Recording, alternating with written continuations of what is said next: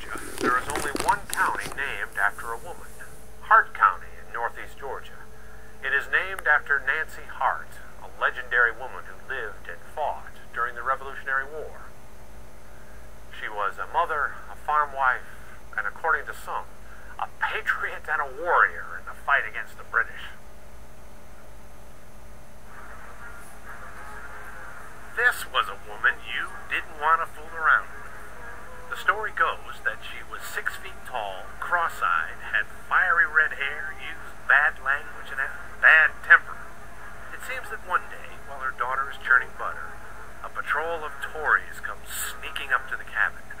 These are the bad guys, British sympathizers who fought against the American patriots.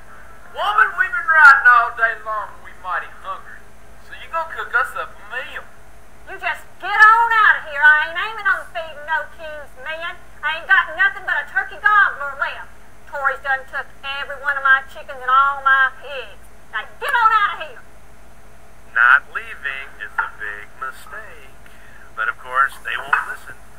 So they all come into the cabin and tell Nancy Hart to prepare a meal using her last turkey gobbler. Well, she really got her steam up then, but she developed this plan in her head.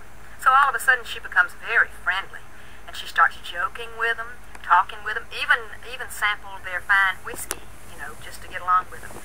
And they begin to think, well, maybe these stories about this war woman are not right. Maybe she's a pretty good lady here. They had a fine time with her. She was a smart person. Truly she was. Y'all drink up. These poor Tories don't know it, but they've more than met their match in Nancy Hart. Turns out she is pretty smart. In fact, she devises a devilish scheme. First, get the men their drinks, and then send her daughter Suki down to the creek. Where do you think you're going, Ty? She's just going down to the spring to fetch some water for your meal, if that's all right with you. Well, go on then. Be quick about it. The unsuspecting clods, don't they realize this is all part of her plan? So they just keep on drinking, enjoying their whiskey, and the next thing you know... What was that? It was just Suki down at the spring, blowing the conch shell, scaring off the engines. We ain't seen no engines. Of course you ain't seen no engines. That's on account of the Suki blowing the conch shell.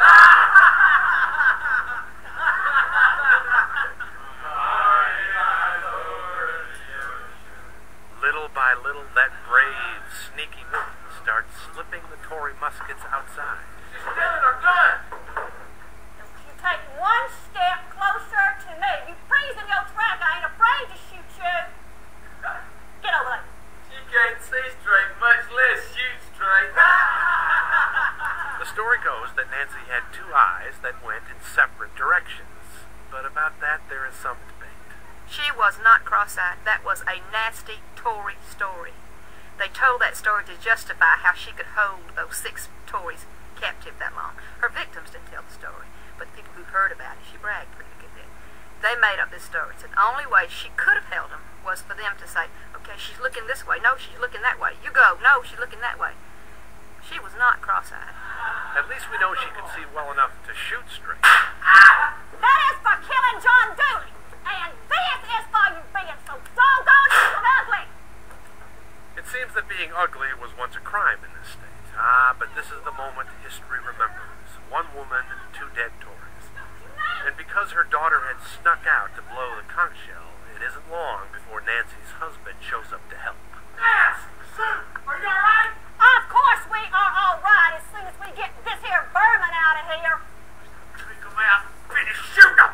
We ain't shooting them. Shooting's too good for them. Them's the one that killed John Dooley. And I'm the one that catched them, and I'm the one that's a-hanging them. Now get it!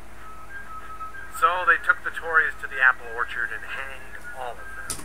And the legend of Nancy Hart was born. Of course, you might ask, how much of this story is true?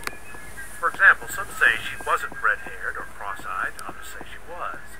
By some accounts, 5 soldiers came to her house, not 6. Some say she shot 2 men, others say she killed 1 man, wounded another.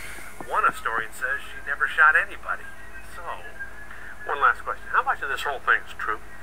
You figure? There's some basis of truth. Who knows how much of it's been embellished through time. As you read 3 or 4 different different histories, you'll hear 3 or 4 different accountings. But there is certainly some basis for truth. Supposedly, this is a photograph of Nancy Hart from the historical collection of the Georgia chapter of the Daughters of the American Revolution. There's only one problem. It shows Nancy in the year 1765, a half century before photography was even invented.